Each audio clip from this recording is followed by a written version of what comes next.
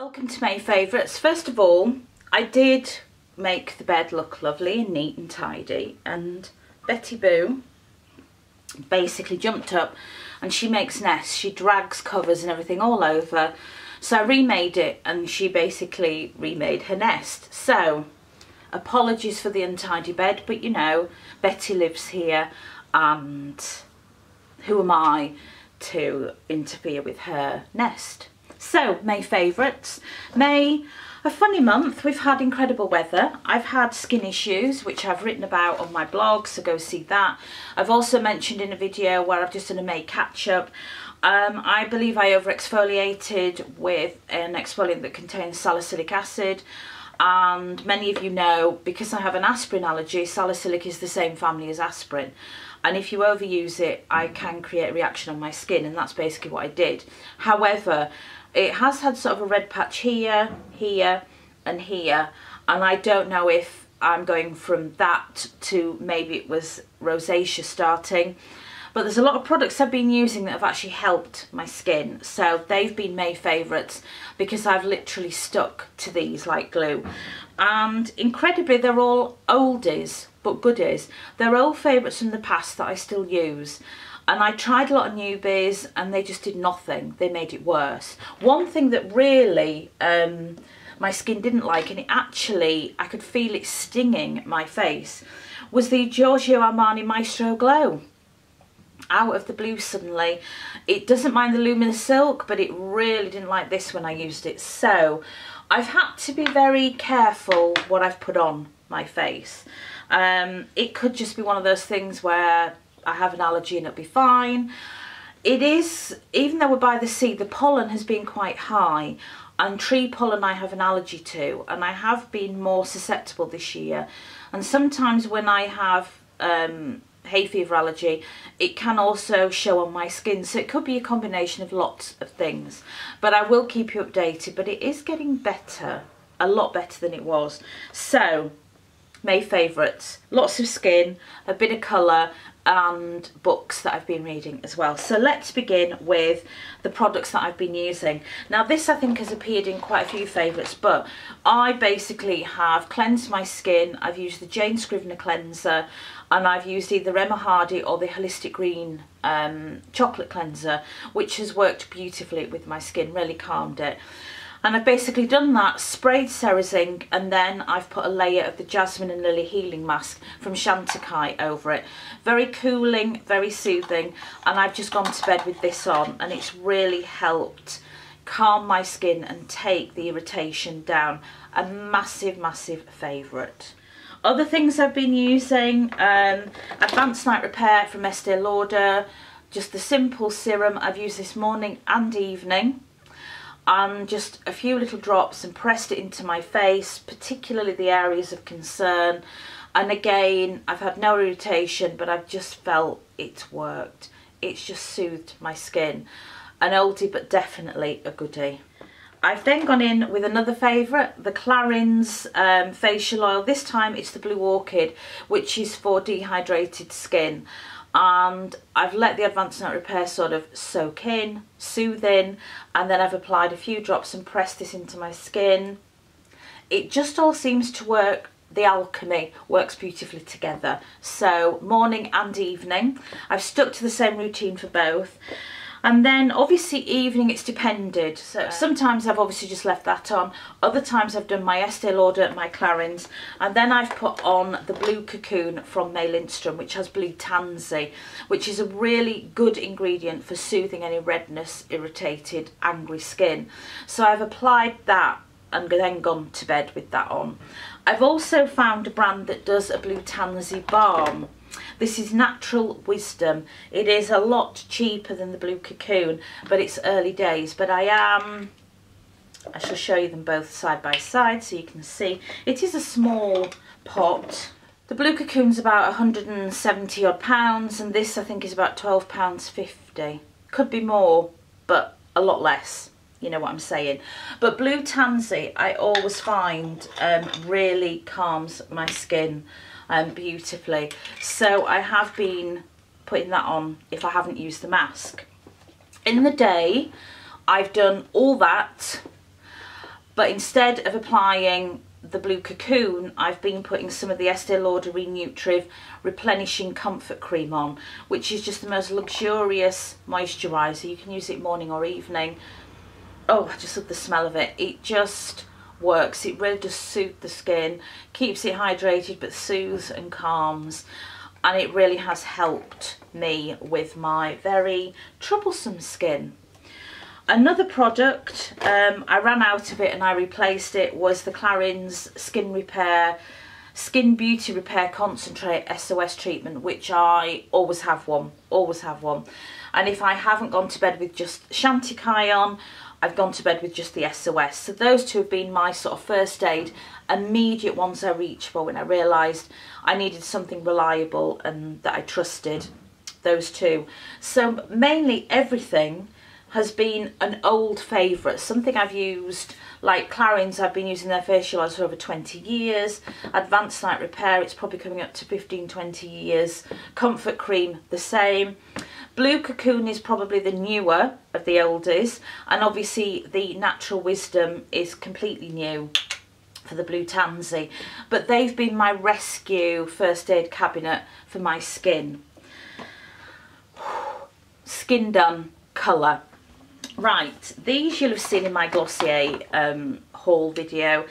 I didn't expect to love them as much as I do, but I really, really do. It is the Eye Slicks. Are they Eye Slicks? Eye Sticks? Eye Slicks.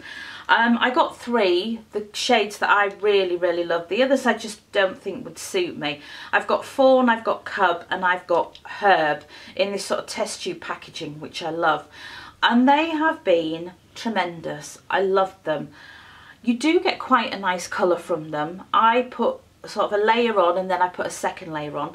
They do dry down, and I don't find that they crease or collect in my eye crease at all. They really do stay put and they give a beautiful finish. I also love to use them under the eye as well. They're just really easy to use. I love them. My favourite I thought was going to be Fawn, because I do love that sort of mink tone, but I've actually fallen completely for Cub. I love it. It's so iridescent but beautiful, and it brings out the green of my eyes, and it's just the most lovely product to work with. I love the consistency, I love the longevity, really beautiful, and I hope that they bring out some more shades as well, but I have been obsessed. Just easy to apply and blend quickly with your finger. You can use the foam applicator or you can use a brush. They're just really easy to use and I've loved them. Next, my other obsession has been the Too Faced Sweetie Pie. This I absolutely love. It's their sort of matte bronzer, and I do like bronzers that have the sort of dual colours, but then you get that sort of salmon pink which lifts the colour. It stops it being too sort of grey, too brown, too orange. It just gives a bit of a hit to the colour, and I absolutely love it. And I also love the packaging. I just think Too Faced know how to package a product. And finally, another old favourite. I think I used it up last year, and I just thought this year, no, I really need another bottle. It's Estee Lauder. It's the Bronze Goddess. And this is not the Eau de Parfum. The Eau de Parfum is slightly different. It's not as 1970s suntan lotion coconut scented. This is like, well, this is the original. I remember when the original was launched, and I remember Estee Lauder counter being completely turned over to this scent, and I just remember the smell of it and thinking, oh, I've got to have it. The second year they played with the scent a little bit and gave it a more oriental twist, and it spoilt it completely. I really didn't like it. And then they kind of came back to the original scent, but then they brought out the Eau de Parfum as well to sort of give people a choice. This for me is coconut. It's sweet, it's warm, it's summer, it's glorious. I think they've got a bronzer, they've got a body glow. There's lots of things in the range, but I always go for this fragrance. It's just fabulous, and it is more a skin scent rather than a perfume, but I find it lasts, and I can smell it on me, and just that warmth and coconut comes through. I love it. Well done, Lauder, knowing we all like the original but giving other people a choice. Right, what else in May? May has been incredibly hot and warm, and I've done loads in the garden, and I bought a peony. Did I mention the peony? Maybe I did. If I did, I'm sorry. I'm so in love with my Sarah Bernhardt peony. Thrilled to have her, and she's doing well. So that's good news. And the hot weather has meant that aside from housework and work, I spent a lot of time in the garden reading. And I've got 2 books for you by the same author, Celeste Ng. The first one she brought out was Everything I Never Told You, and I've reread this a lot. Generally with books, I read them and they stay on my bookcase because I love them and I know I want to reread them, or I pass them on to my neighbour, or I take them into a charity shop. It works as simple as that. Trouble is, if I go into a charity shop, I generally buy more books. It's very dangerous. Everything I Never Told You. If you've not read it, read it. There's something about Celeste's writing. It's very simple and the story's very simple and straightforward, but it just gathers you in, and you read and read and read because you really want to know what's going to happen to these people that you invest a lot of your emotions in. Everything I Never Told You for me is about having a dream and maybe not fulfilling it, and then trying to fulfill it through somebody else or pushing somebody else in that direction, and maybe not seeing the bigger picture, and that other people try and please so badly that it's detrimental to them without speaking out. And it's all about what's not said, not facing things, not talking about things, not realising things. And it's very emotional, it's uplifting, but it's very sad. I love it. I love the whole story. I really get into the characters, and often it's about the quiet ones as well, who see everything and understand what's going on, but they're almost invisible. A really beautiful, beautiful book. So I reread that, and then the paperback of her new one, Everywhere, came out, so I got that one. And this one again surrounds families and the different variety of families, and how people view things, and having strong opinions on things, and walking away from certain lives and creating your own life that you're happy in, but others judge it and don't understand it. And also not looking at the bigger picture. People who stick their noses into things and think they know what's going on when actually they don't know the full story, and they create more chaos by digging deeper. And it's all the sort of psychology of people I find fascinating in her writing. And I sort of got to a point where I just literally had to get through this book. And often with things like that, I don't want to finish it because it means I've finished it. But I do want to finish it because I want to know what happens. But some beautiful characters.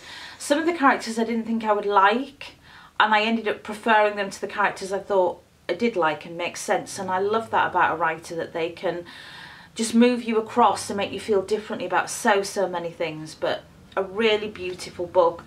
Celeste Ng is just an incredible author, writer, creator, and they're just beautiful stories, so I can't recommend them enough. Everything I Never Told You and Little Fires Everywhere, Celeste Ng. And they're what I've been reading. I started another one that's going to fall into June, so I won't spoil that for you. And I think that's it. I think that's it for May favourites. Have I anything else to tell you for May favourites? Betty's fine. Craig has been very busy. We've all been very busy, but it's just been glorious. The weather's been glorious, and it's coming into that time of year where we get lots and lots of people on holiday where we live, appreciating where we live, and it's nice to see people valuing where we live. It can also be irritating because you do get people who come and are still in a rush and get quite impatient, and we are a very laid back, respectful, quiet place, and nobody's in a rush who lives here, and it's very frustrating and quite disrespectful when people are just so bad-tempered because things aren't going in the pace they want. So if you are coming down to Devon, we're slower, quieter, we enjoy life down here, so you know, slow it down guys, take it down a level or 2 or 3 and you'll enjoy it far more.